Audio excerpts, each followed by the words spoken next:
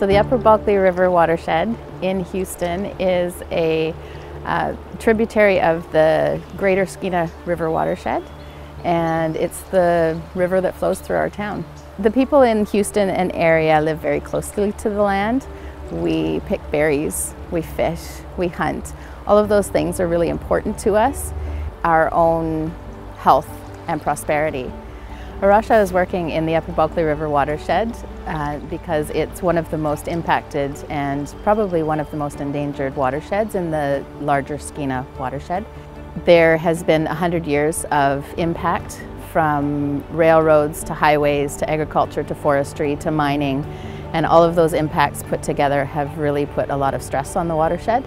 Because we are a very few amount of people in a large amount of space, one of the things that I've been able to do and the team in Houston have been able to do is sort of be eyes on the river. In the last year and a half, we've started monitoring the watershed more with our streamkeepers work, and one of the most exciting things was our pilot fish hatchery. So we raised coho salmon and were able to incorporate and engage a lot of the community.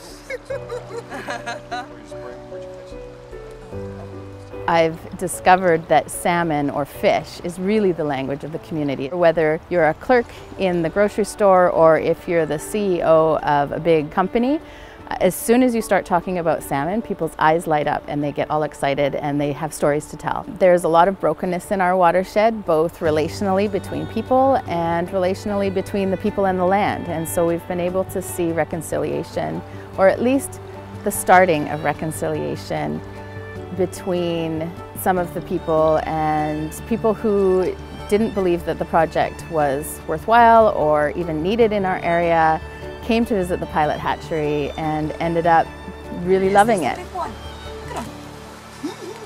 that big one back? Oh yeah. In the next year, I'm really excited about the prospect of having a fish hatchery and a nature center in Houston, and about engaging the community and bringing them into the story of fish and fish habitat and watershed stewardship and just caring for the creation in our area of the world.